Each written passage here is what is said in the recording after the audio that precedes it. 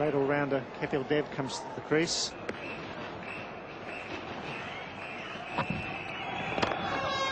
There it is. That'll be the winning runs for India. They come back to the 2. And India win this important game by fine wickets. Here's Richie Richardson, and he's bowling to McDermott. Run out the last ball, and the West Indies win by 65 runs in the counter at the Melbourne Cricket Ground in front of 53,000 people. They batted well to score 271. And Richie Richardson is coming to the crease now at the Vulture Street end. He takes over from Viv Richards, who has bowled his 10 overs. Viv took 1 for 27 from 10. And I think the way he practices his bowling action in the slips, I think Richie fancies himself a little bit. Quite a nice little bit of byplay there between he and Gordon Greenidge.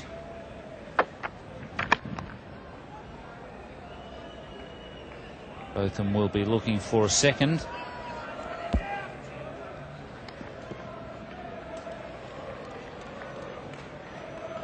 Quite a nice piece of byplay, and also I think a bit of a hidden message there.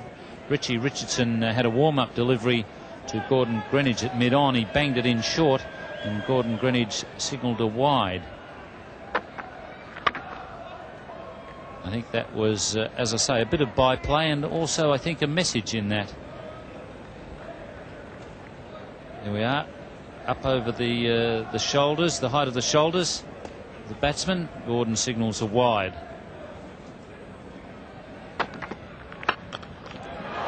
And that one crashes into the stumps, for which umpire Mel Johnson is very thankful. I wonder he's still got the time left on his wrist.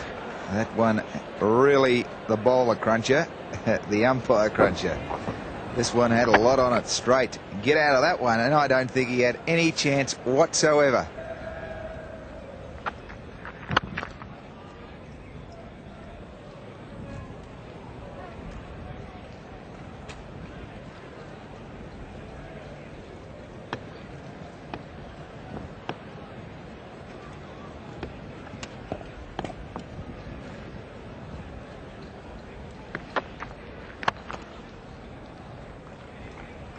Malcolm Marshall is at deep mid-on.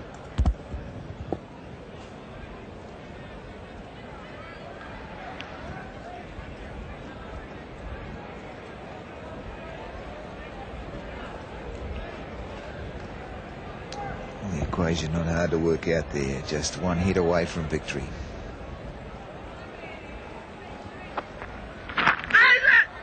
Shout from Dujon. Doesn't get much time from Mel Johnson. Leg by.